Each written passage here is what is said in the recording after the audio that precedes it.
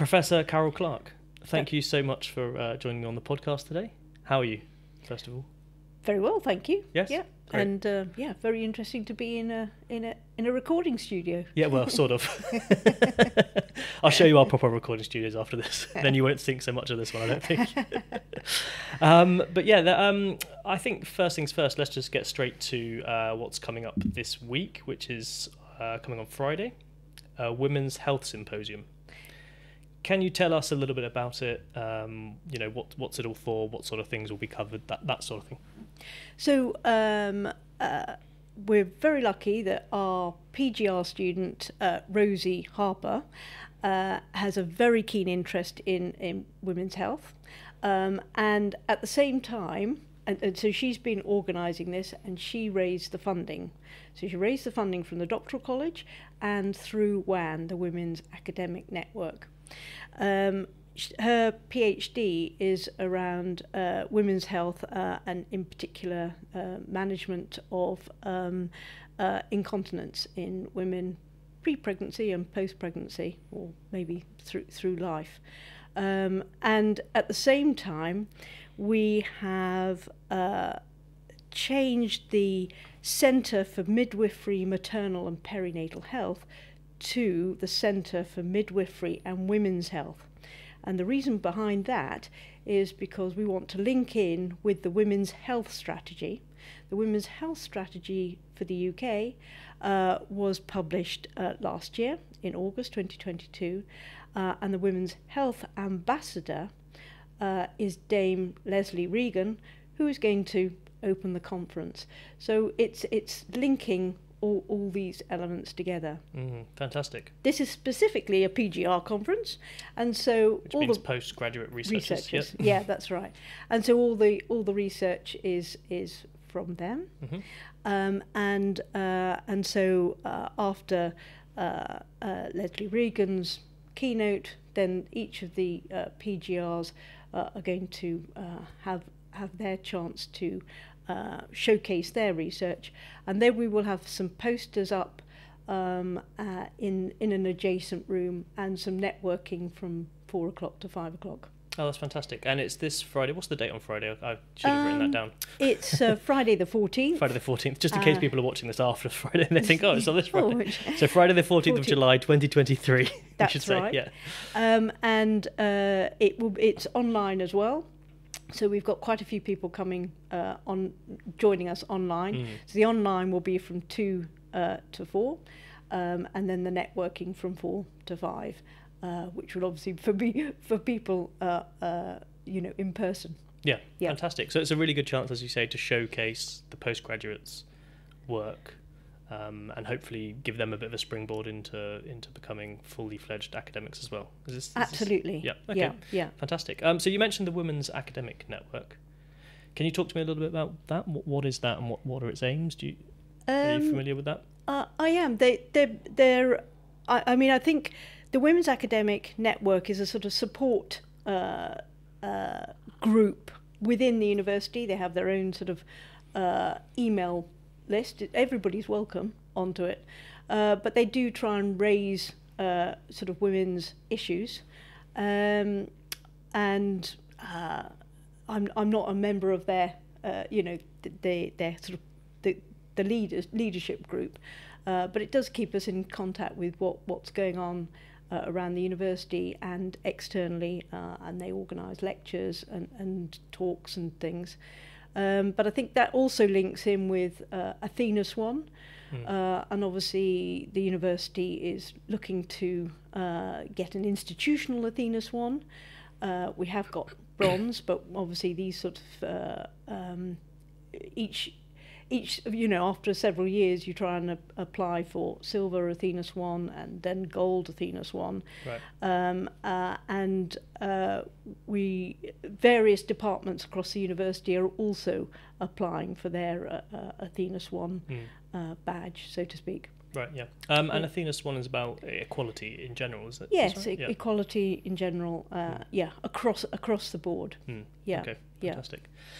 What was the other thing I was going to ask you? So this is what I was going to ask. So can I ask why the focus on women's academic network and women's health specifically, both from your personal perspective and perhaps a strategic perspective. Why is there such a focus at the moment on helping women more so than men, or just everyone in general? 20 years ago there probably wasn't these things that are called, like, sort of labelled women's a thing. Maybe there were some, but it seems more prevalent today. Can you explain why that is, to people wondering, why is there all this sort of, it feels like favouritism or on women or something like that, if someone said that? What are your thoughts on that? Yes, whether it's, maybe we start with that favouritism. Okay. Women have heart attacks, just like men have heart attacks, and suffer from heart disease. It's their biggest killer. And yet only 25% of the research is done in women who have heart attacks. Right. Women who have a stroke are more likely to be ignored because they get different symptoms to a man who's having a stroke. And the same with a heart attack. So there is a need to focus our research and our understanding of women's issues. And it's not just women's health as in women's pelvic health, women who are pregnant, etc. Or have the menstruation and postmenopausal or premenopausal or whatever. It's about the way in which women their health that we've looked at predominantly in men. So, for example, another example is that children with developmental coordination disorder, which is dyspraxia, we always thought that it was predominantly a condition that boys presented with. Right. And so boys are referred to child health for their diagnosis and then for their treatment. The reason boys are presented and referred on is because they're the disruptors in the classroom. I see. Girls with the same condition sit at the back of the classroom very quietly and don't necessarily engage. So they have a completely different set of symptoms, but they've got the same condition, but they present in a different way, and that often goes unnoticed throughout their life until something happens and suddenly finds it, if you see what I mean. Yeah. It's the same with autism. That's another condition that predominantly is seen in males, or that's when it's diagnosed in young boys and young males. It's less likely to be diagnosed in women because they seem to hide it a little bit more. Right. Do you think those differences in the outward behaviour of the same condition is a genetic thing, or do you think it's a cultural, the way girls and boys are raised differently? Like, why would there be that difference? In all fairness, I don't know the answer to that. But it's not just, say, for example, I've talked about autism and dyspraxia. We know, for example, with chronic pain, more women suffer from chronic pain than men. I did my own PhD research around a condition called joint hypermobility syndrome, which also is similar to Ehlers-Danlos hypermobility syndrome. You may have heard of Ehlers-Danlos, but Ehlers-Danlos... I have not, I'll be honest. But please enlighten me. Ehlers-Danlos syndrome and joint hypermobility syndrome are part of a genetic group of connective tissue disorders where people have many symptoms. And again, the prevalence of that condition is higher amongst women than men. In my own study, which was looking at those patients who attended a clinic in London, 92% were were women, and only 8% were men. Right. And that's a condition with multiple manifestations. So, for that's example, a huge difference, isn't it? It's a big difference, wow. and that's a condition that is kind of, we call an invisible condition, because it's not many people know about it. It's under recognised by many clinicians, but it's got and again, it's a very complex condition. It comes with not only chronic pain, but people might have what we call postural orthostatic tachycardic syndrome, which they get sort of dizziness and a high heart rate. They may have symptoms of irritable bowel syndrome, and yet they don't actually have an irritable bowel, but the symptoms are like that, because they've got a sort of functional gastrointestinal problem. And then they, as I say, different types of pain. So they may have pain in many joints, they may have dislocations, they tend to be very bendy, or can be, some of them tend to be bendy. When I talk about bendy or hypermobile, I'm talking about what you might see amongst gymnasts and ballerinas, that sort of where the joints sort of go beyond hyperextension. Yeah. I'm aware of that because I snapped my ACL once. And very. That was painful. Yes, that was painful. Yes. Yeah, that's right. And my wife's done both of hers on both legs as well, right. playing netball. Okay. So I did football, and hers was for netball. So we're both familiar with that. Well, now coming back, that's interesting, because with the recent explosion of football, women's football. Well, women's football. Yep. Women are more likely to have ACL ruptures than men for the same number of playing hours. So that's that, we've got data dating back to they looked at this quite a lot in the States with their soccer, and because they brought in a lot of women into soccer scholarships in the universities.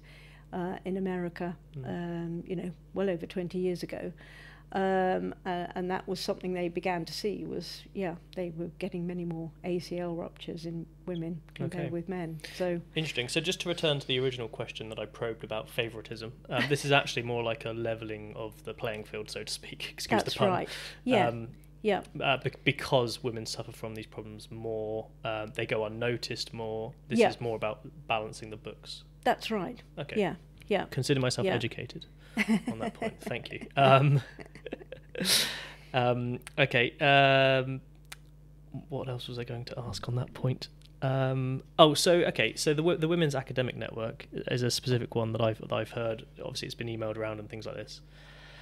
So you've justified very nicely there why we need to sort of level this playing field. But from my perspective, being a male who also feels like I need help from time to time, it does feel a little bit exclusory at times. And it feels like there's lots of things at the moment, to promote women. And obviously there are things that naturally men can also do that are just, non-gendered at all.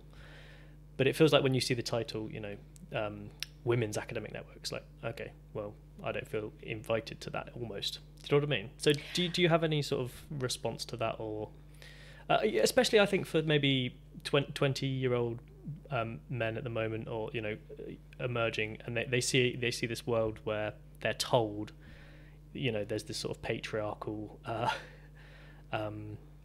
control and all this, but then they feel within themselves, maybe I don't feel like I have that power myself, above many women who I know, and yet the focus is on sort of turning that table somehow. The table that doesn't feel like it needs to be turned. Do you have any kind of thoughts on that? Because that's almost an issue in itself. Is how do we level this out without kind of discriminating in any way? Absolutely. I mean, I've had this conversation with my son-in-law, who would agree with you absolutely entirely. In all fairness, I don't have any answers. what I see is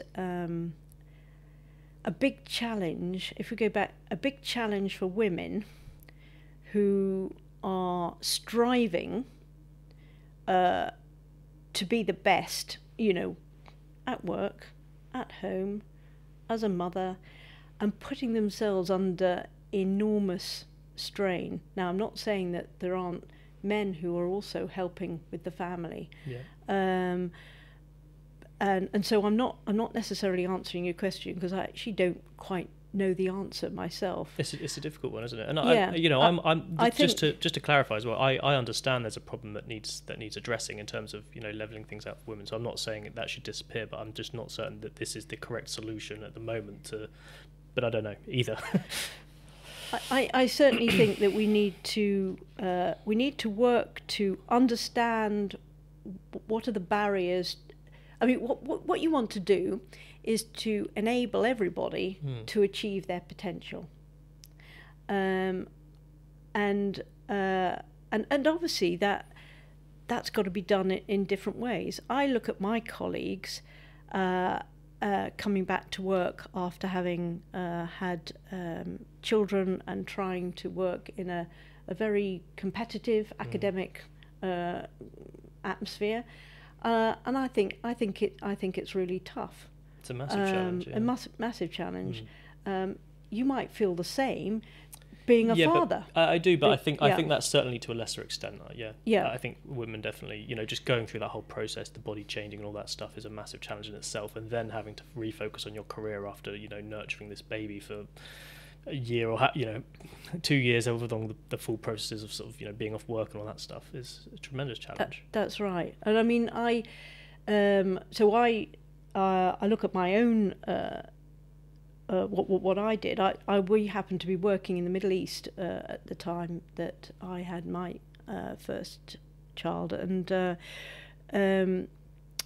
they gave you 40 days maternity leave, and then I went back to work, but they did give you time for breastfeeding. So I would do 3 hours ago. I had somebody to help with childcare.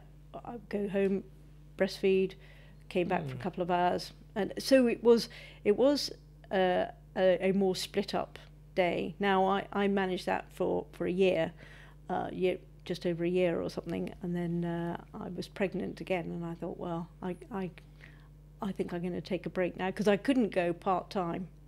It was either work full time or not at all. So I took. Why was that? That was the laws in the country. Oh, I see. Right. They didn't. So my colleagues who some of them, especially national colleagues, carried on working, but they only got that short time.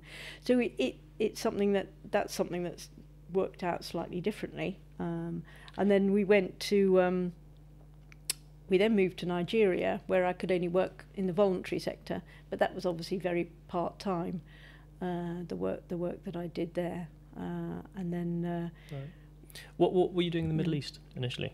It was really, we followed my husband's career, okay. But I worked in the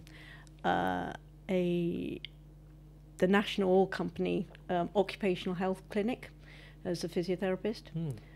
So that was very interesting. I used to, we were working in Qatar, so I used to work in Doha, which was the capital, and then one day a week I had to travel to the other side of the peninsula, to Dukhan, where we had a small clinic, and the small clinic also used to look after the Bedouin, the local tribal group over there. Wow. And that was interesting. I had I knew a little bit of Arabic, but not brilliant, and I could always rely on a translator coming in and helping me. And I remember one day 2 ladies coming in, obviously fully masked up, and very, very friendly, very chatty. Masked up as in terms of the they tribal... had a tribal I mask, and obviously their hijab, and they were fully dressed up. Right. And the lady had a sore knee, so I did an examination and I treated her. And I said, well, maybe she could come back and see me in a week's time. I gave her some exercises to do. We had a good laugh about her, doing the exercises and things like that. And I came back, and then the next week, the two ladies came back in, and the lady sort of lifted up her sort of trousers for me to have a look at her knee. And I said to the translator, oh, this doesn't appear to be the same knee as I was seeing yesterday, last week. As in, it was the opposite knee? No, it was the same. It was the right-hand knee, right. But it didn't look like the same knee. So he chatted to them. They said, oh, yes, it was her sister, and her sister was coming to see me this time. And I said, well, hang on, but last week was a referral from... have we got another referral? No, they like to share things. So if one gets something, the other must have the same thing as well. So that would give you an ethical dilemma, didn't it? So wait, does this mean that they went out of their way to injure her knee in order for her to feel the same pain? Is this what you mean? Or is it that they just wanted to share the experience? Oh, okay, well, that's an interesting way of approaching things, I suppose. Well, that's what I gained from the translator. Anyway, they were quite animatedly telling the translator, what they wanted. Right. Yeah. That's fascinating. What a fascinating experience to have worked over there. What did your husband do, out of curiosity? Or what does he do? Yes, he worked for the oil industry. Oh, I see. Yeah. Okay. Probably something that sounds negative, but actually, it's one of those things. We can't, at the moment, we can't live without oil, can we? Absolutely, yeah. Let's not delve down that controversial topic, but yeah. So, in terms of levelling out the playing field, what we're saying is basically this stuff is necessary, and perhaps another solution needs to be found to not disempower young men at the moment. I do think there is some sort of kind of issue with that at the moment as well, myself. But perhaps that's a separate issue. But I think, I agree. I think we need strategies that empower both men and women. Everyone, and those, as you say, yeah. Everyone. And those strategies might need to be a little different because the needs of all of us are slightly different. So how you bring on women who are coming back from maternity leave might be different to how you empower young men coming straight, say, for example, straight into academia from having done a PhD. So I think we need different strategies, and I think you're absolutely right. We must not ignore young men who may need confidence building. I didn't mean to hijack the conversation and push this into men's rights territory, by the way, in case anyone listening is thinking, hang on, why are we talking about men's rights here when it's it's the rights of everybody, isn't it? Absolutely, yeah. But I think you're absolutely right in the pregnancy specifically is a massive thing that can potentially detriment women's careers. Do you think that's often the case, that they find it then harder to keep up with male colleagues who have had the 2 years or whatever of just continuous progress, and because there's that gap, do you think some women then find it harder to sort of catch up or keep up? That's an interesting conversation. I think it's I think Goldman Sachs or something offers paternity leave, 6 months paternity leave. And yet not many men want to take that paternity leave because, I believe anyway, this is what I've heard, is because they feel that then they won't be around to progress, to take progress. The opportunities and whatnot. From my own experience, that time out, bringing up your children and doing voluntary work and juggling, I've never found as being negative. In fact, I found it as being as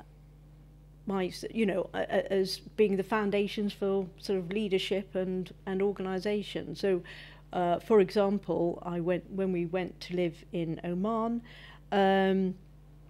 I took on the role of deputy head of department, and my head of department wasn't really there.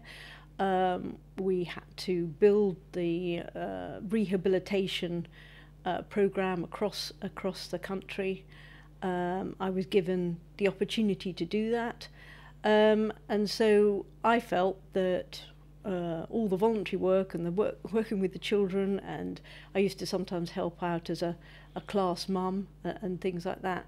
All of that had helped me in developing my skills, my leadership skills, and communicating and things like that with others. And then I was able to use that, when I came to Bournemouth University, because, I started, when I was in Oman, I actually didn't even have a degree, because when I trained as a physiotherapist, we got a graduate diploma back in the 80s. And it wasn't until the 2000s that I went off and got a master's degree, and then later on joined Bournemouth University, and then did a PhD. And so I think women need to reflect on the fact that bringing up a family and maybe doing some part-time work and juggling all the other commitments around looking after maybe elderly parents or being a caregiver, all of those things are giving you experience that you can use in building your career. Now, I maybe that won't be the case for every career, but I think it's something that people should consider. That's a really interesting insight. I think maybe that maybe your perspective on that has helped you turn it into a positive. Do you know what I mean? Perhaps others, they're thinking of it as a negative, and so it becomes a negative almost. Is perhaps something along those lines. I think, and the other thing is taking opportunities. All the way along, I've had to take opportunities. For example, put yourself forward and be confident in your own abilities, and sort of put your hand up. Put my hand up. That's right. I'm not saying I'm confident every time I put my hand up. I'm not necessarily. Is it a fake confidence sometimes? It will be. Yes. That's a skill in itself, though, isn't it? That's a skill in itself. Or, but not being too worried about being out of my comfort zone. Or the fear of failure and that sort of thing. Absolutely. I've failed so many times that it's probably is no longer a problem. All the way through school, I failed in various exams and tests, and I remember when I first got to my secondary school and I wanted to go out and play hockey, and they said, hang on, you're so small, we don't want you getting hurt, so we don't want you on the hockey team. Oh, God, I could go to hockey practice. Well, of course, that made me really determined. Did you make it to the team eventually? I did. Good on you. I did. I eventually captained the first team. Wow, well done. What a story. But it's things like that. I think, and I think that if you have failure, and you can come back for it. It's just like all the way through academia, isn't it? Rejection after rejection, whether it's a paper or and you put it in again and things like that, or whether it's a grant. How many rejections do you get? It's multiple. I'm not an academic, I'll be honest, but I get lots of other rejections in life. Don't worry. We have to sort of think, oh well, I'll grow from that one. Yeah. It's still at the moment for me. It's still a little bit of a blow. I guess it is for everyone. It's always a blow, a little bit to your ego and whatnot. But, but as you say, the more often you feel that feeling, the more you get used to it, and the more it just doesn't mean anything anymore. I often think that about a lot of things in life. The first time you do anything, that's 100%. It represents 100% of the experience of that particular thing. So it's a big deal. Yeah. The second time, it's 50%. Third time, 33%, and so on and so forth, until eventually it's 1% of your entire experience of doing that thing. If you've done it 100 times, suddenly it's, Yeah. whatever kind of thing. Yeah. So I guess that's the message, isn't it, for people, is to fail and feel comfortable with failing until you become a success at something. Yeah, and but isn't it funny how when my kids were at school, I remember sports days were all about taking part, and I'm all for that. But nobody won or lost. They used to have sports days where nobody won or lost. I think we have that. Yeah, my children have, or my eldest has a similar sort of ethos at the moment. Yeah, and so you're thinking, so we're not learning at an early age from failure and how to take it. And I'm saying to you that I think I failed so many times as I was going along my journey through school that I learnt. That's a very good point. So I wonder, I don't have all the answers at all, but I wonder whether that's something that sort of builds your own resilience. I think so, yeah. And we do have a tendency to sugarcoat things for children a little bit these days, which, as you say, is detrimental in that respect. Definitely. To the life lessons you need to learn. Yeah. If you want to be a success at things, anyway. Yeah, you need to learn the hard way. So Carol, I wonder, I did a bit of research into your research that you've done, and I wonder if we could talk a little bit about some of this stuff, because some of it sounds really interesting and intriguing. The first one that I came across, non-pharmacological management of pain. So is this a study that you did in tandem with others? Talk to us a little bit about this. So that's kind of probably sort of an ethos. So as a physiotherapist, I have not done any education around prescribing. You can, as a physiotherapist, learn to become an independent prescriber. I didn't know that. But I'm not. And so the non-pharmacological management of pain, my experience is about being around managing people with joint hypermobility syndrome, as I was alluding to earlier. So they have a chronic pain condition, and it's about understanding where chronic pain comes from, how it manifests, and how you can help people to self-manage their pain. So giving them strategies for self-management. So that's the sort of background behind it. So it's about managing chronic pain. Okay. We've currently got a PhD student, Bronwyn, who is looking at the contextual factors of low back pain. So the contextual factors around a consultation around back pain. And the sort of interesting findings there are there are sort of 5 contextual factors. One is the patient's beliefs about and characteristics about back pain. Another one is the relationship between the therapist or the clinician and the patient. Another one might be the beliefs and characteristics of the clinician. Another one might be the environment.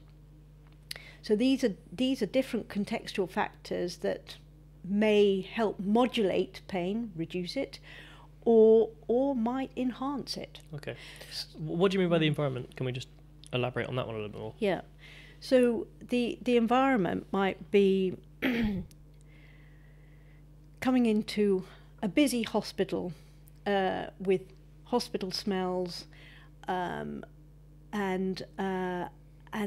feeling out of place, the receptionist being a bit brusque to you as you sit down in the waiting room, an empty, cold, or a cold, busy waiting room that feels not personal, going into a cubicle where a curtain is drawn around you, but in the next door cubicle is another patient with a therapist, and you can hear their conversation as much as you can try and hear your conversation with the therapist. All of those sorts of things that don't help a patient feel comfortable in their the environment of the hospital. Okay, and then the hypothesis sort of thing is that this then feeds into the feeling of chronic pain. Is this what you mean? It sort of affects that somehow? Yeah, it can. It doesn't help you to feel in a comfortable situation. And again, the sort of 20-minute consultation when actually you've had this pain for many years. This is maybe the 20th clinician. And you've repeated yourself over and over again to these people. Right. And you know that in 20 minutes you're never going to be able to get to the bottom of your the problem, or never going to be able to explain the story yet again. So compare that then with coming into a quiet waiting room with carpets, with comfortable seating. The receptionist is welcoming. You go in to see the clinician. They've got an hour to see you. They allow you to tell their story. And these are really important things that often I think just get forgotten about in hospitals. That's right. And medical scenarios in general. I mean, hospitals are horrible places to be in. Absolutely. Generally. So absolutely. I mean, we understand the pressure that everybody works at, but it doesn't.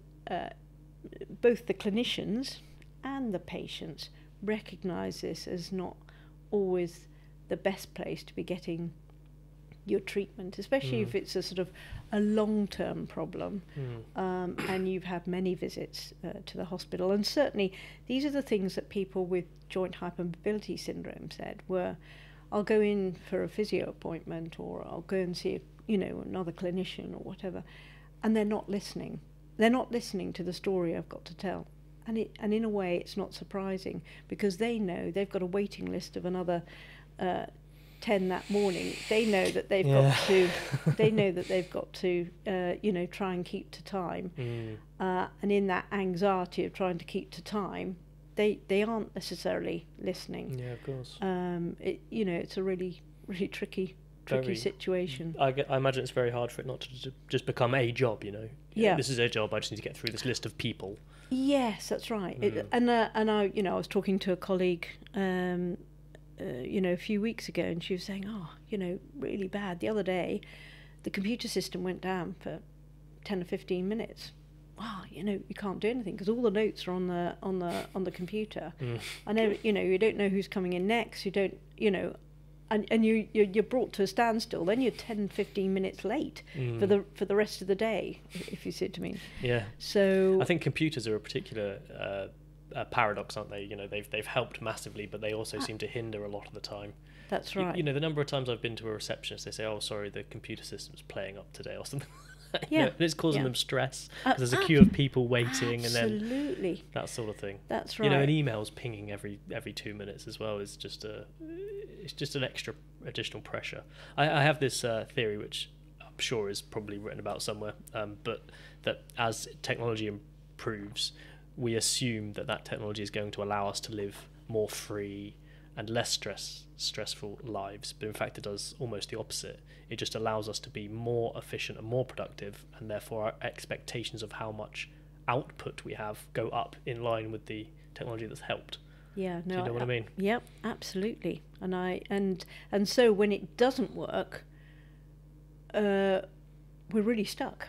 Absolutely. Yeah. I mean, for example, today, if today we couldn't get into our email for get online, for half an hour or something, I wouldn't know where my next appointment was, and if we've got a Teams meeting, well, I'll have missed that as well. It's interesting, isn't it? Yeah. Do you keep a paper diary at all anymore? No, do you? No, do I know? No, I know a couple of people to. who still do. Yeah, I used to. But there's something quite nice about that as well. I might go back to that. Make little notes in a journal or something. Yeah. I've often tried to keep a journal throughout my life, but it never quite sticks. Sort of a couple of weeks and then I get bored of it. Yeah. But then I look back at those 2 weeks. January the 1st. Yeah, exactly. Yeah. The New Year's resolution type thing, and it drops. This year I'll keep a diary. That's right. Yeah.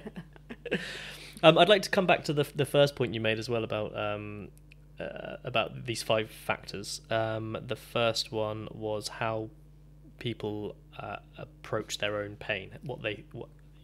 Is it their own culture? I think you might have said. I can't remember what you said now. But. Yeah, no. Well, it's your your beliefs and characteristics. Word, yeah. Okay. So,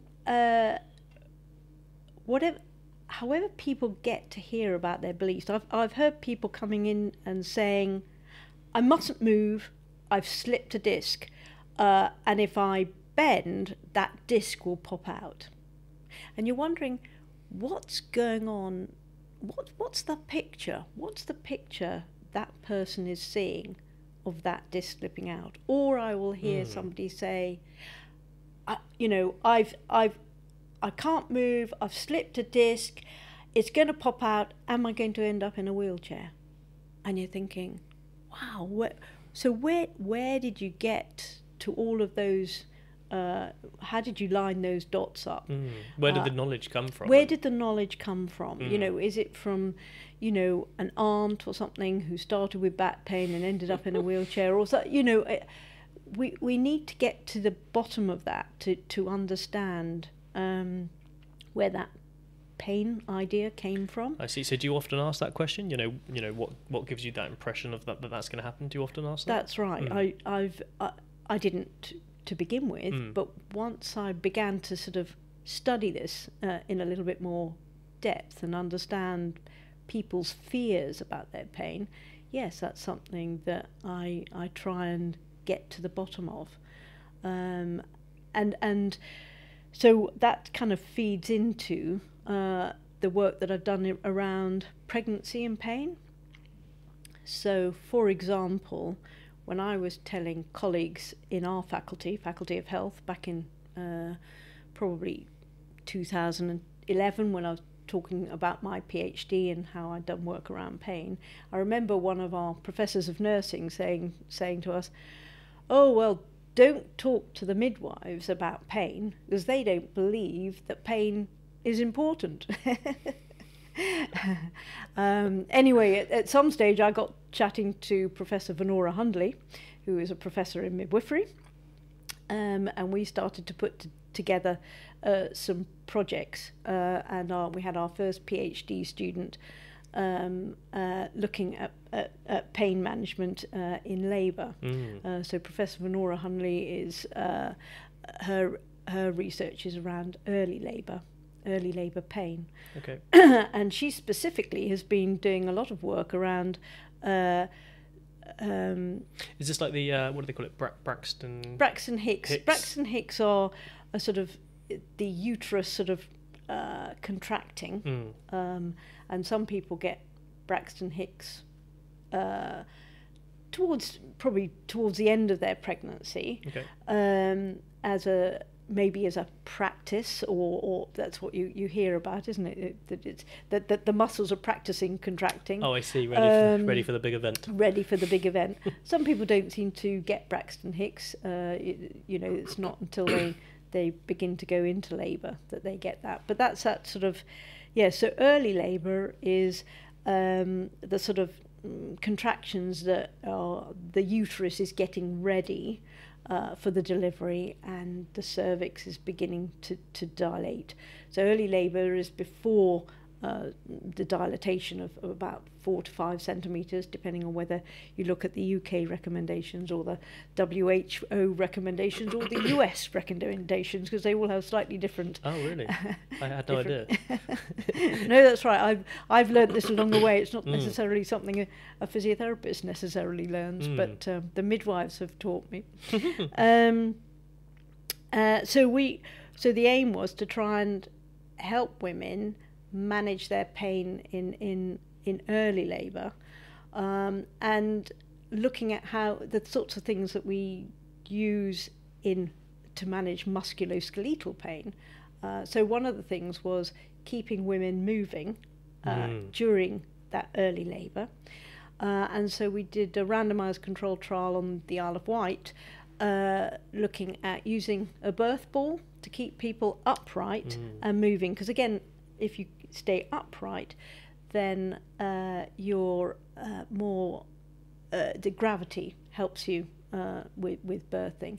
And if you don't need to be fighting against another that's right thing, gravity on top of everything else you go through. Well, that's right. So which is what happened when people were then put into a birthing room and laid flat on their back. You've no longer got gravity working to help you to give birth. That's why it's quite nice to be upright and in a pool. Yes. But we've also upright and on bean bags, or upright and on on a ball. Yeah. Physios call it the Swiss ball.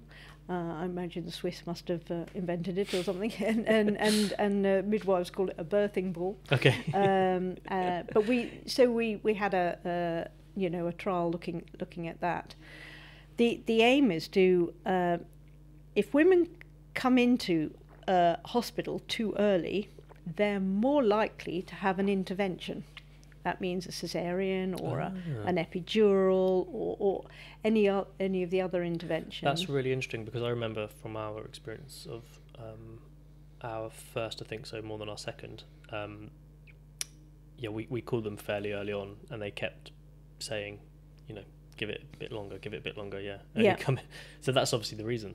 That's right. I see. Because we were wondering, why can't we just come in now? Like my wife was, come on, I need to. Yeah, that's right. And so what we're trying to do is, and at the moment, so within that has built into a second study, and now we're trying to sort of, use that work to try and inform women about what they can do to support themselves. So one of the commonest reasons women come into a birthing centre in early labour is because they can no longer manage the pain. And what we have found in our research is that some women will, what we call, are more likely have beliefs and characteristics that mean that pain they associate with a lot of damage, or they associate negatively, and that more so than men would. You mean? It's hard to say, surely, with the pregnancy thing. Oh, yes, You just mean... I don't think this isn't sort of necessarily a comparison between male and females, because males will also we term it catastrophize about their pain. Sometimes I think that's not it's not a great term. It's the way in which we measure it or talk about it. Yeah, I think it's a fairly but it's a feeling term. It's a feeling of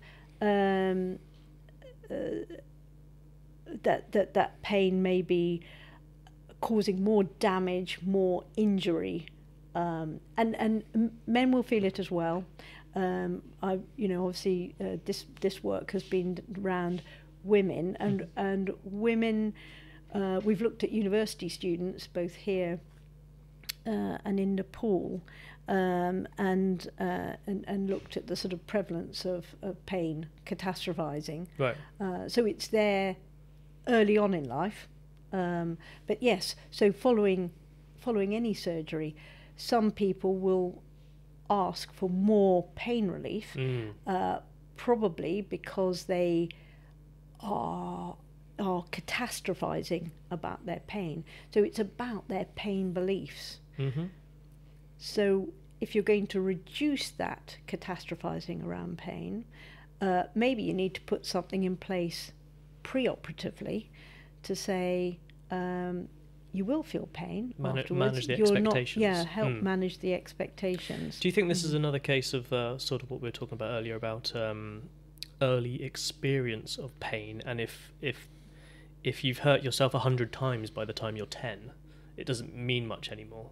Do you think it could be down to that as well, and a cultural difference between certain people who are maybe protected from a young age, whereas some maybe rough and tumble and they're hurting themselves every day and then they just get on with it because they're so used to it? Do you think there's an element of that? Or I don't want to put words in your mouth, but there might be, but there's probably a genetic. There's something. There's nature versus nurture, isn't there? Yeah. So there's some the ever-ongoing debate that I have in my mind when I'm raising my children. Yeah, absolutely. I've got 2 girls, so I'm always just wondering, Yeah. Do they love babies because we've given them the babies, or is there some sort of genetic predisposition to wanting to care and nurture? I don't know. Well, yeah, no, I mean... It boggles my mind. Yeah, no, it is interesting, because you do see that with girls, I think. I had a girl and a boy. Okay. And I don't think my little boy was that interested in nurturing teddy bears or dolls. He wasn't. He much preferred to pick up a car or or an aeroplane or anything. And I also see that with I've got grandchildren, a boy and a girl, and she's very happy to pick up the dolls and nurture them.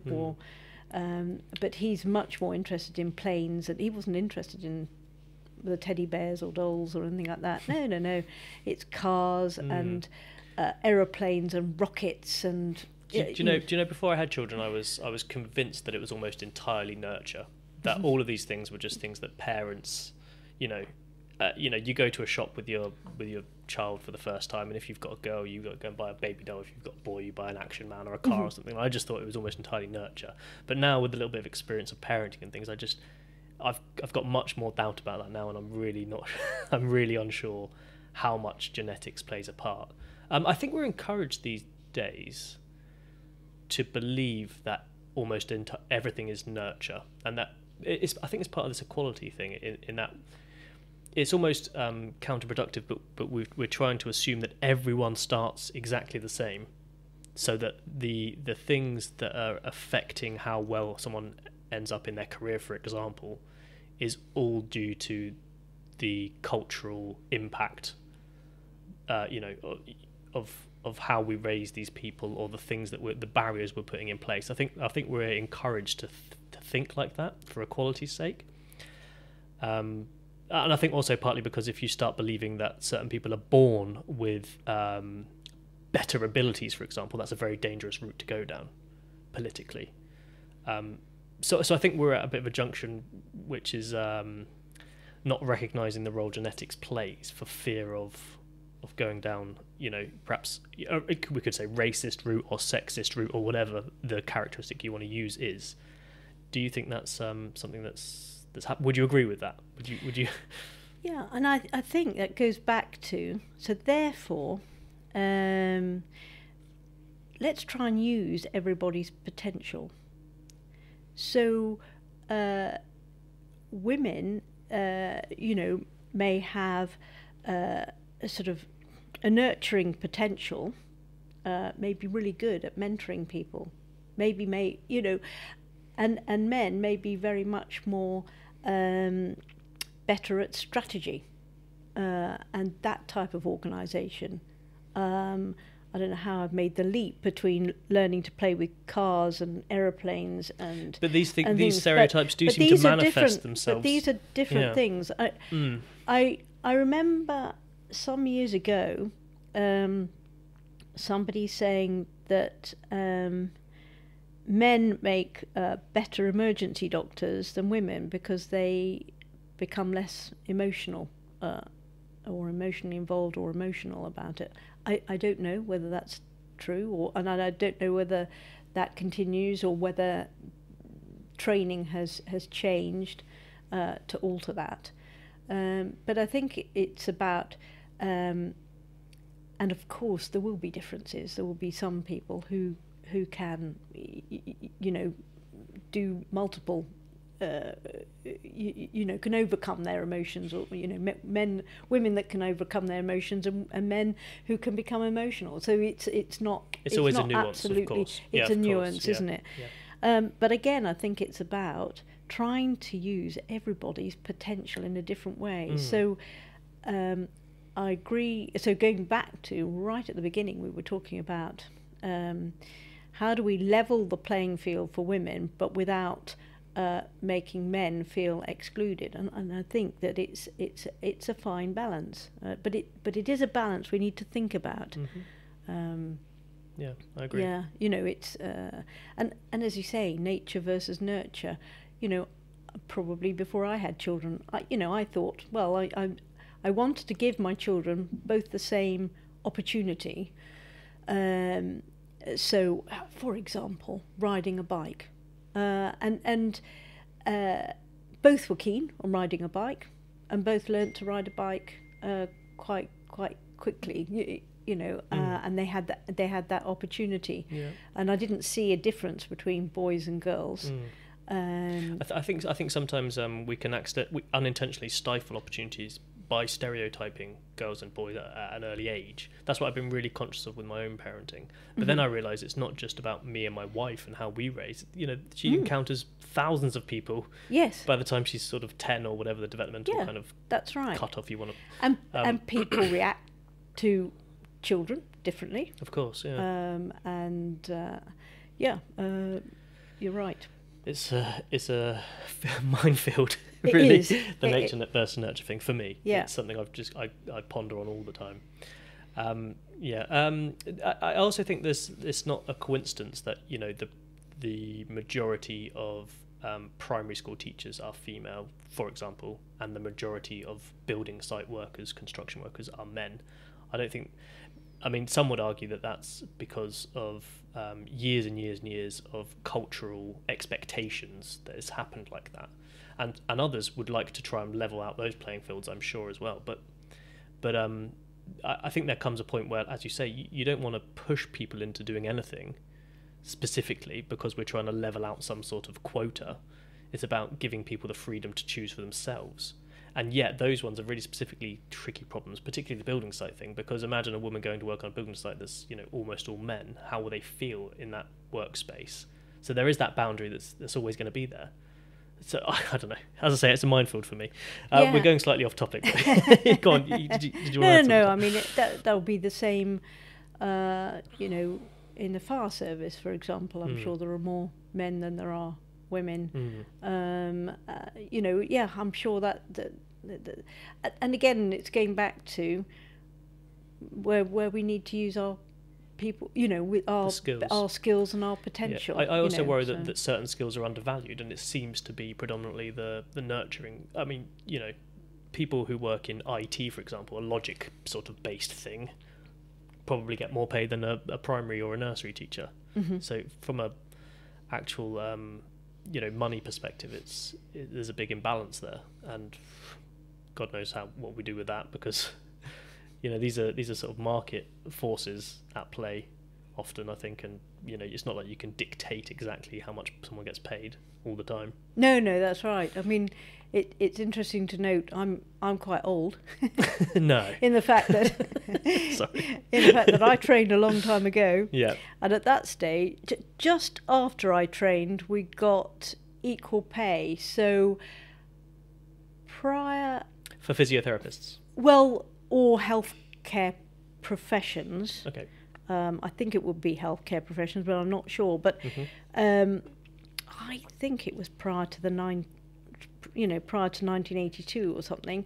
A male physiotherapist would be paid more than a female physiotherapist, and a male nurse is more than a female nurse. Interesting, isn't it? How did that emerge? Was that just people who were in charge favouring men, maybe subconsciously or consciously, or the fact that, you know, men were more happy to put their hands up and demand pay rises and things like that? How would that ever... I think it was because I'm not, in all fairness, I can't. I don't remember. All I remember was that there was a gender, you know, pay difference. I think there still is across many industries. But this was a specific one that men were. I think it was because they were classified as being the breadwinner, and that was the reason. But I'm not 100% sure on that one. But it's still anecdotally interesting. Yeah, and yes, that's right. So it wasn't until about the 1980s that there was equal pay for doing the same job. Yeah, you were on a banding, and that's exactly what it is today. Yeah. Mm-hmm. Can we talk about the BU Allied Health Professionals, which I also saw on your research profile? So this is BU as in Bournemouth University. Yeah, so I'm the sort of ambassador for the Allied Health Professionals, so to speak. So the Allied Health Professions are 40. There are 14 professions. That includes physiotherapy, occupational therapy, radiotherapy, speech therapy, drama therapy, prosthetics, orthotics. So there are 14 of those professions. So I sit on the Allied Health Professions Council for Dorset, which is instigated by the Integrated Care Board. The Integrated Care Board was the Integrated Care Services, which was previously the CCG, which was the Clinical Conditioning Group. So that's the group in Dorset that oversee health and social care in Dorset.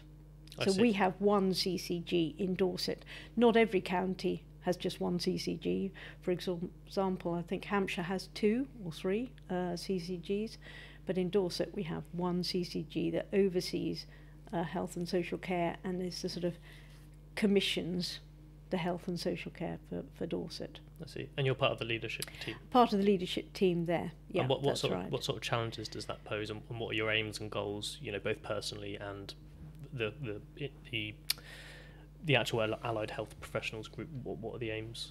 So the aims are around sort of things like workforce planning, careers, Allied Health Professions careers. So the Allied Health Professions en masse are much smaller than nursing. So in the NHS, I think there are about over 600,000 nurses, and there are over 100,000 doctors. And then the next group are the group of Allied Health Professions, and I'm not sure how many of those, about 100,000 or whatever, in the NHS. But it made up of all those small groups. And the biggest group of Allied Health Professions are physiotherapists. But they're kind of... when you hear on the news, you hear about doctors and nurses. Sometimes you hear paramedics and physiotherapists, but nobody really hears necessarily the rest of the Allied Health Professions. And what we're trying to do is to ensure that Allied Health Professionals also have a career framework, also have an ability to progress their careers in the NHS.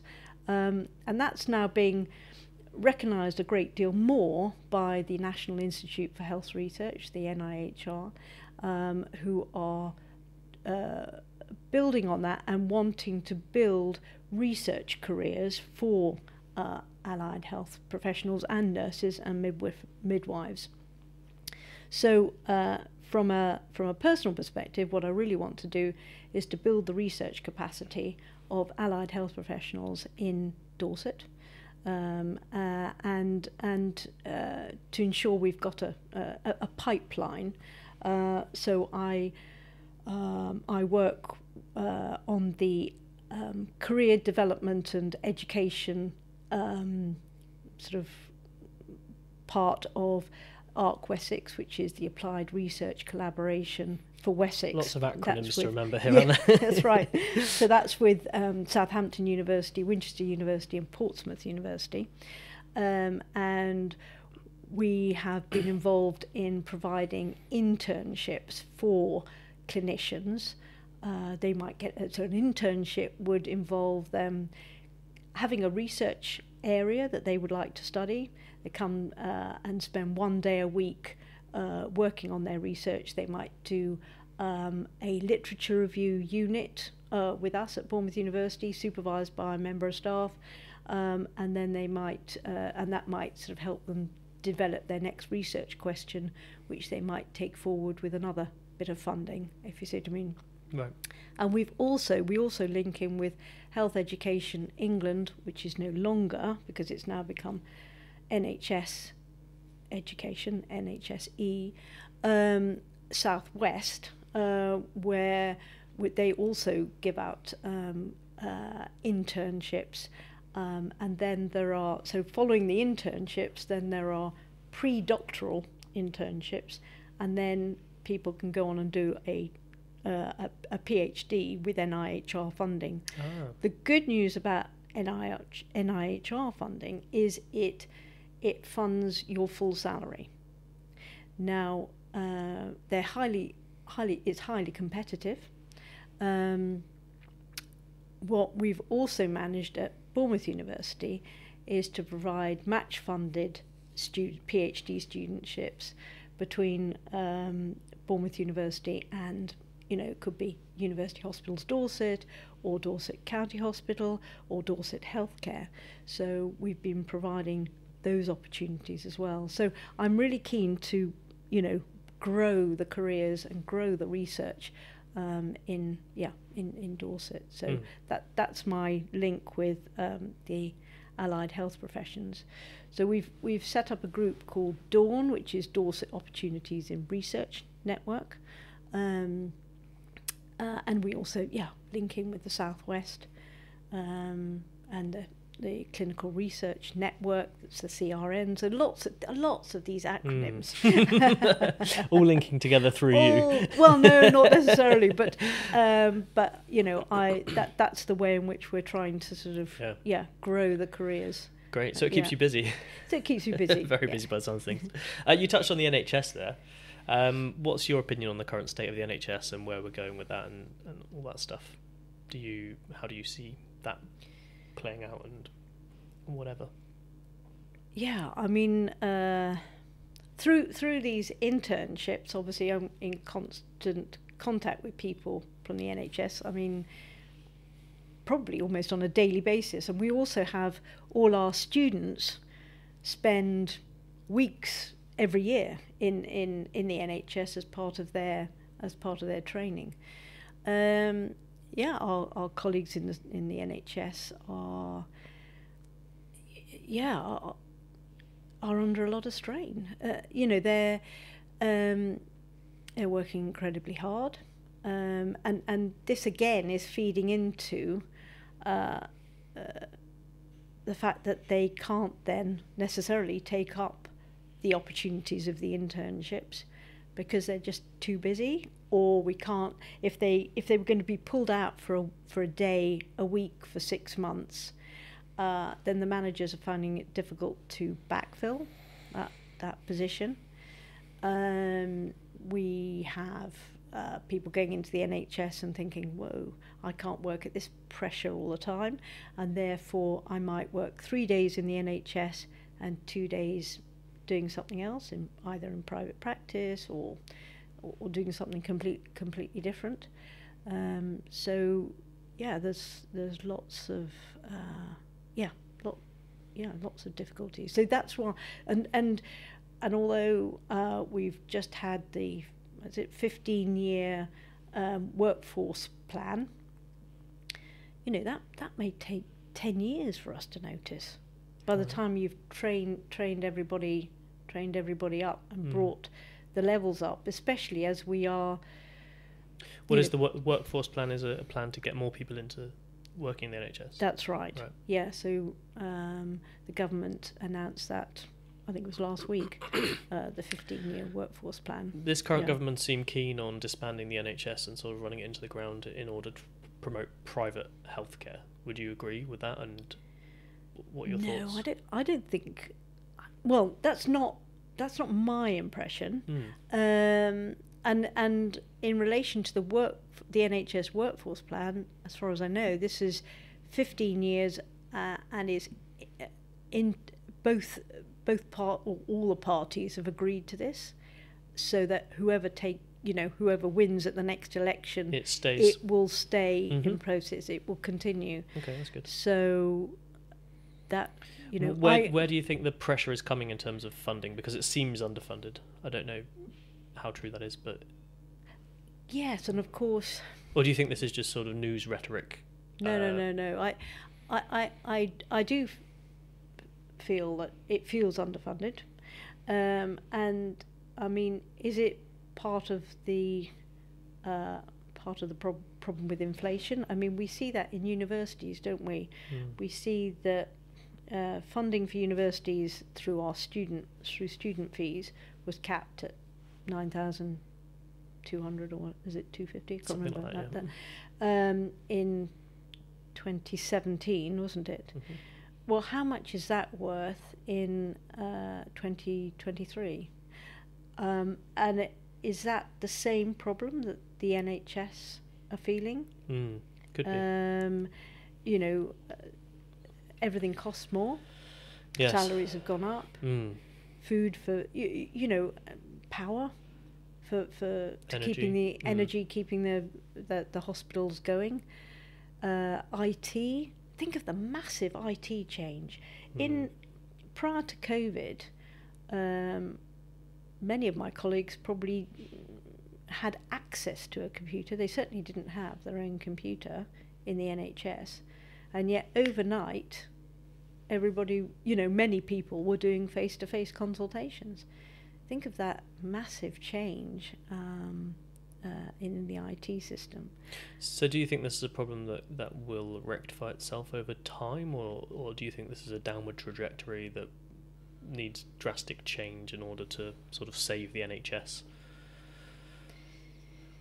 I don't think I know enough about it to say. I enjoy talking to academics because you're very careful and very measured in your response to things, and it's very opposite to the sensationalist sort of news, opinions and things we hear on social media. I think that's why I most enjoy doing this podcast, because I'm talking to people who, you know, genuinely think deeply about things and then are careful with what they say so as not to, you know, kick up the dust or whatever you want to say. And I like that you're measured in your responses here. You know, if it's not your area of expertise, most of the guests I've had on just say I'd rather not comment. Right. Which I think we could use more of in the world. Yeah, maybe. People saying I don't know, I don't want to comment because I'm not sure. And that to be an acceptable thing as well, you know? Yes. We put these people in front of a TV, in front of a camera, and you expect them to answer everything like they're the oracle. Yeah.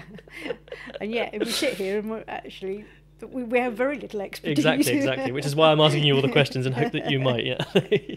Yeah. No, I mean, in my heart, I worked in the NHS. I don't work in the NHS now because I'm an academic. But you know, I think it's a fantastic institution, and the work that colleagues have done, and there are some excellent elements of the NHS.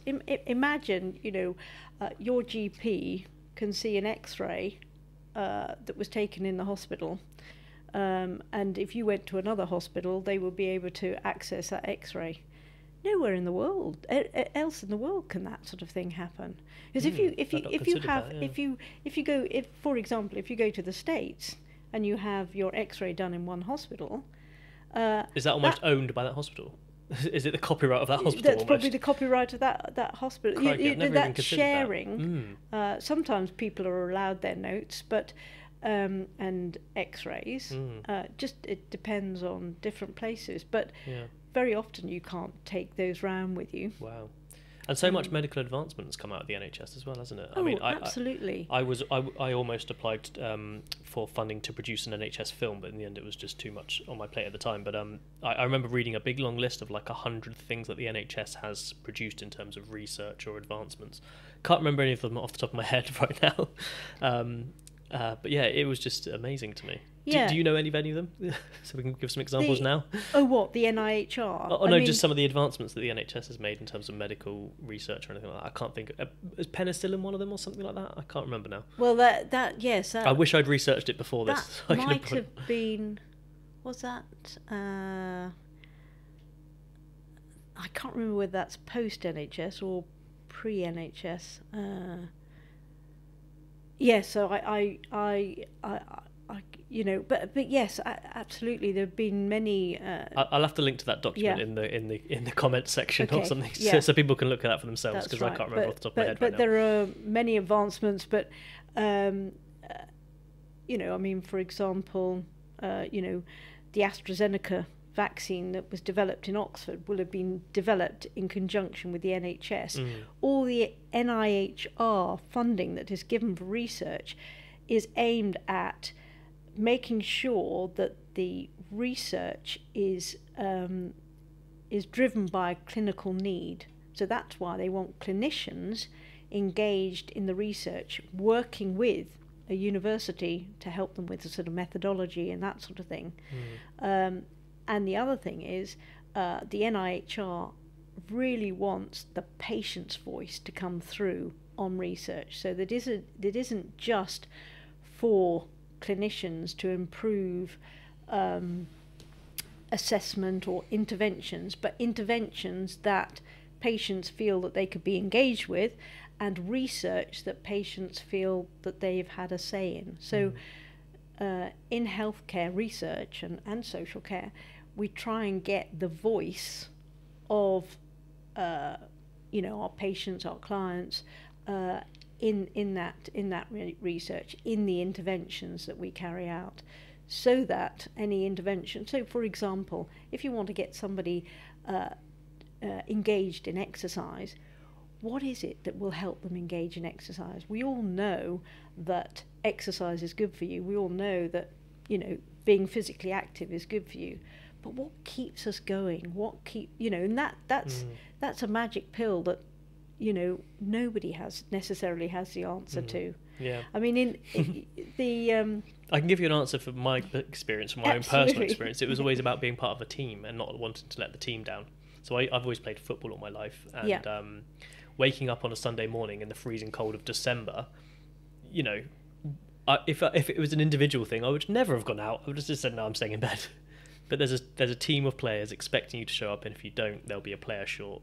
You know, and if everyone did that, we would never be able to play any games. So then you go out, you do it, and then within 10 minutes, the cold is gone because you're boiling hot, running around, and it's fine. Do you know what I mean? So for me, it was always about not wanting to let other people down. I imagine for some people, they're more. It's about not wanting to let themselves down, perhaps. But for me, it was never about that. It was about not wanting to let other people down. No, that's really good to hear. It's interesting. We looked at community-based exercise groups in Dorset to see what kept people going. And what kept people going was the social interaction. So the social interaction is really important, and more important probably, interestingly enough, for women. Okay. Certainly women of that age group, that was in their 50s and above, or 60s and above, right. Because they liked the socialisation afterwards. So the exercise was part of it, but having a cup of tea afterwards was the icing on the cake. The icing on the cake, absolutely. But you're right. You know, team games and doing things with others. So things like, you know, taking your dog for a walk. That can be an important element, because you know you've got to walk the dog. Yes, it's not you're not doing it for yourself. You're doing it for somebody else. The dog, something else, your pet or whatever. But I think you're right. You know. We need to be able to, and so we need to be able to engage with somebody, so and for somebody else to be saying, have you done your exercises today? Or and some sort of encouragement, and so that we can get back to them. I've done mine. I used to always dread that question when I was having physio, you know, how well have you been getting on with your exercises? Because as soon as I went home, you know, other things got in the way, and I was never very good at keeping up with physiotherapy whenever I had it. No, I'm sure, and that's the same with everybody. And so that has that's something that we kind of need to learn from. You know, what keeps people going, and it would be better to have a sort of group rehabilitation. Yeah, that requires people with the same sort of injuries at the same time, perhaps, or something. I think you could adapt it. I think you could. We used to. I know when I back in the 80s, we used to adapt a session for footballers. I mean, at that stage, I think they were Chelsea footballers, because they didn't have a physiotherapy at that stage. Wow. And they used to come along to the gym. Can you imagine that now? Following their, a knee, some knee injury. And we used to have the kind of the active knee class or something like that. See. But we would adapt it for each person. But they would spend a minute on each station. I see. And the physio would be there facilitating, encouraging. I'm sure that would work well now as well. While we're on the subject of exercise and sort of barriers to exercise and things, we had a really interesting conversation on our online video call last week or whenever it was, about some of the barriers that women face, particularly after giving birth, with pelvic floor muscles. Could you enlighten us on that a little bit? Yeah. Because it opened my eyes massively when you sort of told me the origin and then what it can lead to. Yeah. So, following childbirth, for numerous reasons, and even during pregnancy, women's pelvic floor muscles can become weaker. And that might be, during pregnancy, it might be the pressure of the baby, the pressure of gravity and the baby and the fluid in the womb that's pressing down on the pelvic floor, that can make you a bit more liable to leak urine, and with that comes that sort of feeling of not wanting to do things. It might be not wanting to go out because you'll need to spend a penny more regularly. But postnatally, that can be quite common. I can't remember the statistics offhand, but I think it's somewhere between 35% and 50% of women postnatally may have some sort of urine leak, and therefore many women are able to try and get access to a pelvic health physio to address that problem sort of within sort of about 6 weeks of having their baby. Having said that, I don't know how. It probably depends on where you are as to how much focus there is in that area as to whether you get access. But this can be really important because 80% of stress incontinence can be treated by just contracting your pelvic floor muscles and learning to contract them again. So when I say learning to contract them again, if, for example, you have had pain somewhere, you may your brain may kind of be inhibited in contracting those muscles. Now you might remember that with your knee.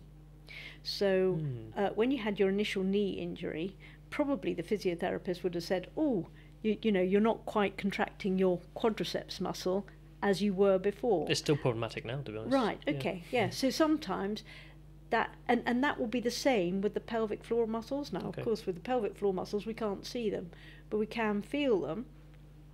Having said that, some women don't quite understand how to contract those pelvic floor muscles, and that's where a session with a pelvic floor physiotherapist who can teach you how to contract your muscles can be really helpful, and then you can go away and practice that.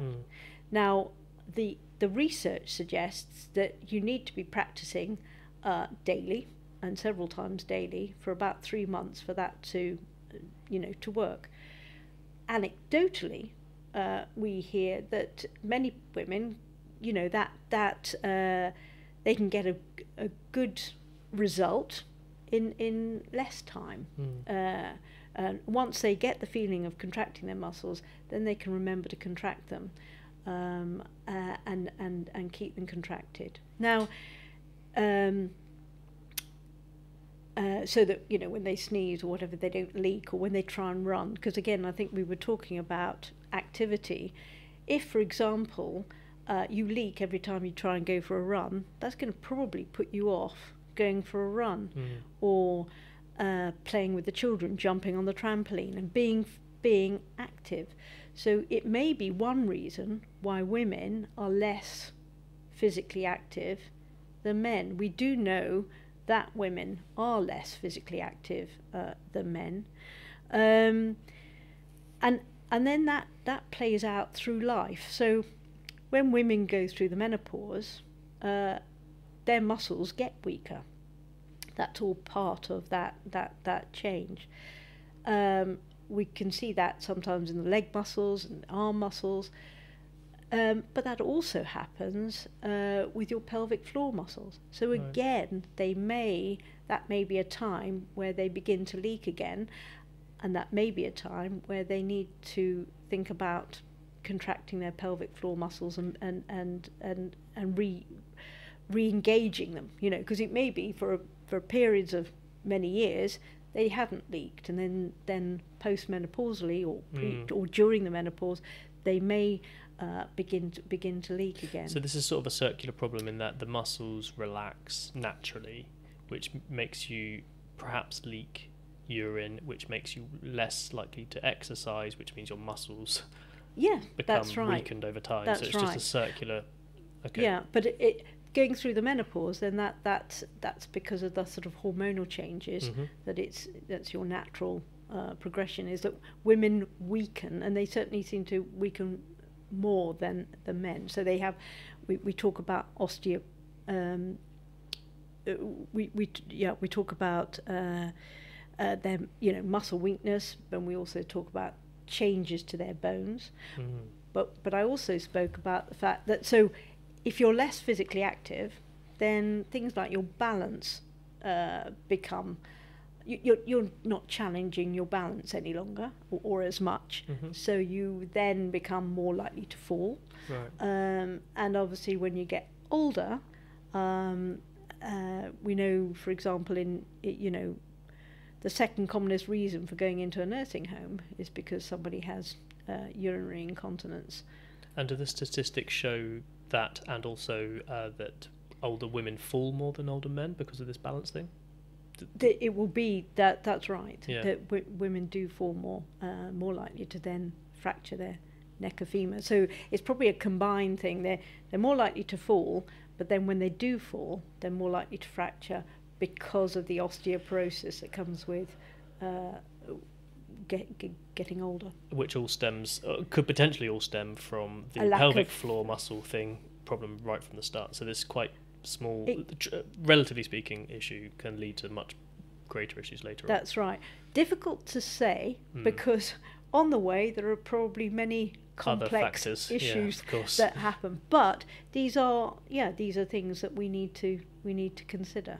Absolutely. And this is a really prevalent thing for me, because my wife's nan has just gone into a care home because she had a fall, broke her ankle, and perhaps, you know, they're not sure if she'll be coming out. And my nan has also just gone into a care home, partly because of incontinence, and she's in there now. That's, you know, where she lives now. Yeah. So it's really, you know, both of those things are really what's the word? Oh, crikey, sorry, hit the mic. Both really prevalent for me right at the moment. Yeah, and I think the other thing is that this is something that not many people want to talk about. Yeah. Women don't talk about their incontinence. Women think that following childbirth and the fact that they're leaking is just a minor problem. And they don't come forward and try and contact anybody to get any help. It may be because sort of an acceptance of it. It's like, okay, this is my body now, sort of thing. That's right. And very often they don't actually even share it with anybody. And more recently we've had midwives, when they see people antenatally, will say to them, how are you today? And the person says, oh yeah, no, all's fine, and they'll do the antenatal examination as they would. They're now beginning to say, have you got any urinary leakage? And they're quite surprised at the number of women who have urinary leakage in antenatally before birth. And that's much more prevalent than they had anticipated. But they're just not forthcoming with that when you ask, are there any problems? That's right. You need to be very specific about the question. Exactly. And it might be because when somebody comes to talk about their baby, they think that the clinician is focused on the baby. So for that a midwife is focused on the baby. It's just like if you come to see a physiotherapist, you probably tell them about your leg pain and your knee pain, but you won't tell them that you've got postural orthostatic tachycardic syndrome or gastrointestinal problems, which earlier on in our conversation were some of the symptoms that people with Ehlers-Danlos have. So they don't just have one thing. So they may come to see the physiotherapist because they've got knee pain or back pain or chronic pain, but then they don't necessarily think the physiotherapist wants to hear that they've got all these other which issues, could all be linked. Which are all linked, and chronic fatigue, etc. So some of those sorts of things aren't shared. Whereas if you go to see your gynecologist, you'll probably tell them about your gynecological problems, but you might not tell them that you get migraines or whatever. So people choose thinking that the clinician will only want to hear about the one thing. I think that's part of the problem. Yeah. So the message is, talk more about this. Absolutely. Understand it's a problem that starts from a fairly relatively trivial point, but can lead to much bigger problems down the line. That's right. So sort it out early if you can. Yeah, and I mean there are. We reckon that probably there will be children at school also who have urinary leakage that keep very quiet about it, and it might be something that really needs to be addressed earlier on in schools as well, to sort of so that young girls know about it beforehand. Well, yeah. Shall we talk about the images that you've brought in today? Or that you sent certainly. to me, rather. Yeah. So I think we'll start with this one underneath, because you've already mentioned that earlier on. So for those watching on YouTube or on Spotify, you can watch on Spotify as well. This is a poster for the Centre for Midwifery and Women's Health at Bournemouth University. Can you talk to us a little bit about this, if you haven't already? Yeah, so as I explained earlier, we've recently changed the Centre for Midwifery, Maternal and Perinatal Health to include women's health, and in order to shorten the name, we've called it the Centre for Midwifery and Women's Health, and we're going to be launching that on Friday, July the 14th, 2023, in case you're watching afterwards.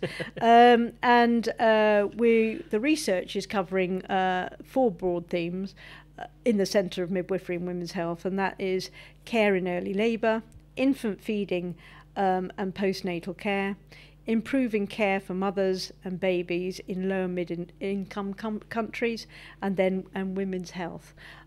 Just a quick interruption from me here to say that the microphone audio does cut out. Thankfully, it's only for 2 minutes, and we do still have audio on the camera, so it shouldn't affect your enjoyment of the podcast too much. And in relation to women's health, we will be looking at the broader perspective of women's health, not just women's pelvic health, but women's health through the lifespan. And also we've got sports and exercise and sports psychology programs here at Bournemouth University. We'll definitely be looking at women's health in sport. Really important now that we're seeing professional footballers come back to their professional game following maternity leave, and needing to get back into playing as fully fledged sportswomen.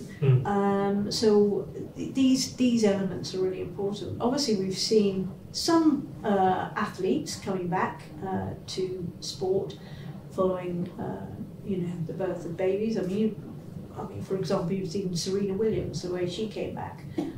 She did a great job coming back after the birth of her child. And we need to make sure that, everyone is being supported to come back to their professional sport, well, even non-professional sport, to help them maintain their fitness and careers. Yeah. Could we take a break there, because I've just realised that the SD card on the microphones has run out of space. Okay. And I don't know how long it's been like that. Luckily we're recording audio on there as well. It might not be as good. I apologise to everyone listening if the sound has deteriorated halfway through this podcast. I'm really sorry. Hopefully we've got most of it. I've only just looked down and realised it's stopped recording. But I need a toilet break as well. Anyway, as it happens, fairly topically. So can we continue in 5-10 minutes? Absolutely. Is that okay? Thank you. Okay, thanks. Okay, welcome back. We just had a quick break. I've now put an SD card back in the audio recorder. That's another haphazard error that occurs when you're doing these things solo. So I do apologise for anyone who's been listening, and the audio, as I say, got worse halfway through. Hopefully we got most of that stuff captured nicely through these mics to begin with.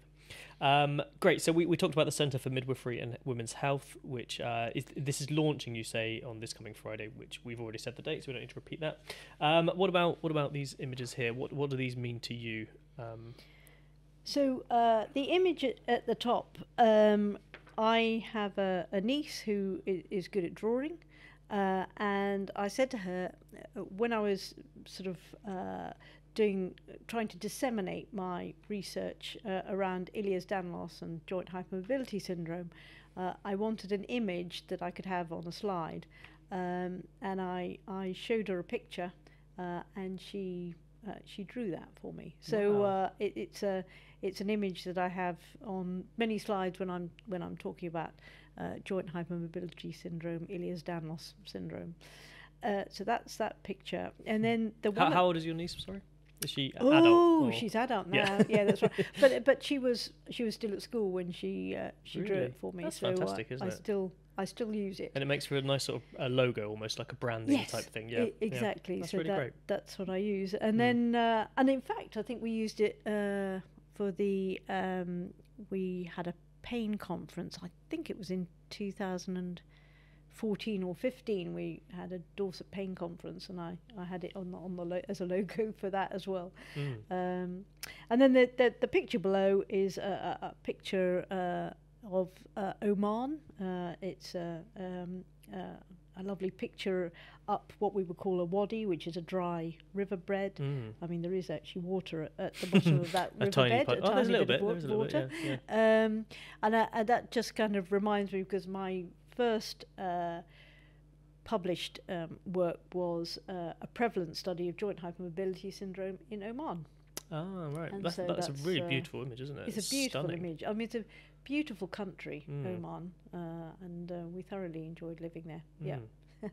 Brilliant. Okay, so we'll blue tack both of those up on the wall. I've forgotten to get the blue tack out this morning as well, so that's another thing. But I'll put them up after we're done. Okay, the final thing I just really want to ask is more of a general question, which is in your own words, why do you think research and academic research in particular is so important? Yeah, that's the question. Yeah, I think in respect to physiotherapy, many of the things we do don't have an evidence base. If we are going to continue paying for that therapy in the NHS, then I believe we need to have the evidence behind it. What sort of things do you mean that don't have an evidence base? Examples, like some of the exercises you prescribe and things like this, or it might be the type of exercise, and it might be the number of exercises that we prescribe. But again, it goes back to we clearly need to ensure that we engage a person in those exercises. There's no point in us giving out exercises and then nobody's doing them. we need to understand why people are not doing them if they're going to come to the physiotherapist. And it's a hard topic to broach with a patient, because whenever I've not done my exercises, I feel firstly guilt. Yep. And secondly, that I'm undermining the physiotherapist who's giving me those exercises, and neither of those things are the things that I want to openly share with the physiotherapist. Does that make sense? Yeah, absolutely. So, and yet you got better. Well, you could argue it's hard to know whether my improvement would have been quicker, or maybe just talking about my knee right now, whether it would be stronger than it is today if I'd continued with my physio better. If I'd been really stringent. Like, I'm sure there are some people who do it, really, really well. I've just never been very good at foresight and looking after myself particularly well. And so I think in those cases, and everybody's different. We've recognised that all the way along here. So therefore, understanding that some people will go away and do their exercises and others need some help. What sort of help do they need in order to do those exercises, in order to make that knee as strong as possible so they're not going to get re-injured in football the following week or in 3 months' time?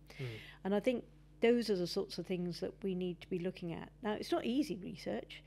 It's and there isn't an easy methodology. It's not like doing a randomised controlled trial where you're taking one tablet with a placebo and looking at the difference.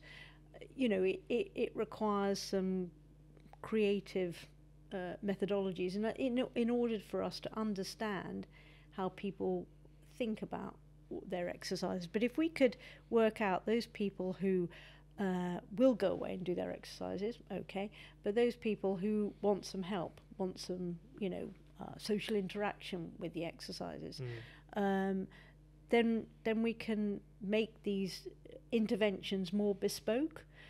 For example, it might be that if you were to have a competition with other people around doing your exercises, and be linked in with other people and be feeding back to your therapist on a weekly basis or daily basis, these are the exercises I'm doing, and you get a thumbs up or something like that for doing the exercises.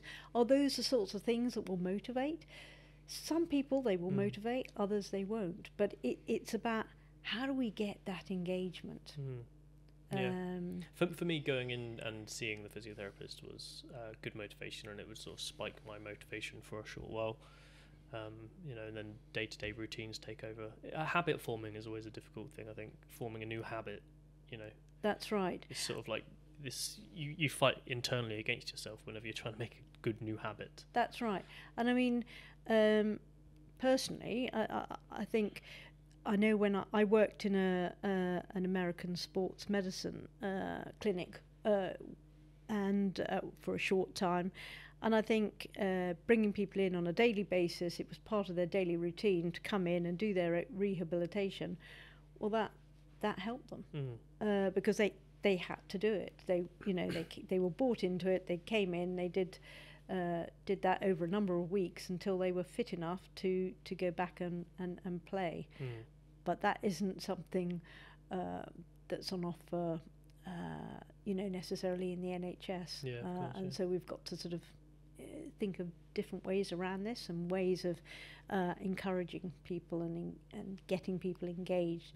Because a lot of this you can do on your own, but as you say, it requires a motivation.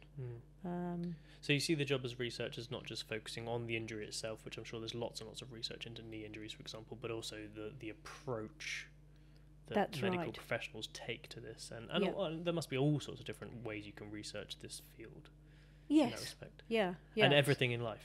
Yeah, and everything in life. I mean, I suppose my areas of thinking about health and social care research. There's so much we do that is good, but we don't necessarily have the evidence behind it.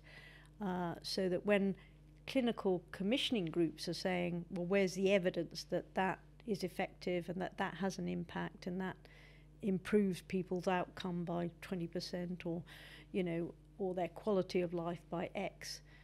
Sometimes we don't have that information, and I think it's more and more important that we're able to to justify and demonstrate that information going forward. Yeah. And as you say, that could be applied generally more broadly for all research in all aspects of life. Yes. One would assume. Well, I would assume, yeah. I mean, I'm sure that's happening all the time in things like marketing. I mean, you wouldn't carry on with something if you found that it didn't improve a market, would you? You know, if you were advertising something and it didn't. So even informal sort of research is absolutely. Same I mean, sort of thing. For example, in media, I imagine that if the number of people watching a program drops off, you probably reconsider what you're doing in some way. That's right. And I think those are the sorts of things that we try and do in the health service.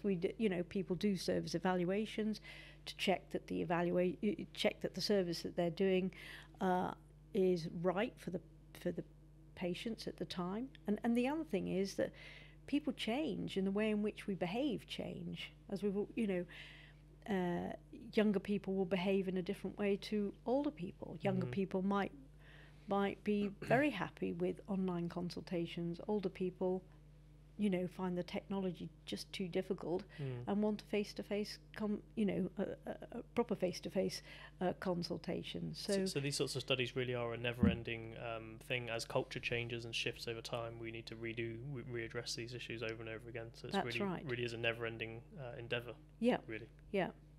All right, fantastic. I think we'll finish it there. Professor Carol Clark, thank you so much for joining me on the podcast. I've really enjoyed it. I think your work is amazing, insightful, and really worthy of all the effort you put into it. And hopefully, it leads to better health for everyone, and women specifically. Thank you, Tom. Thank you very much. You're welcome.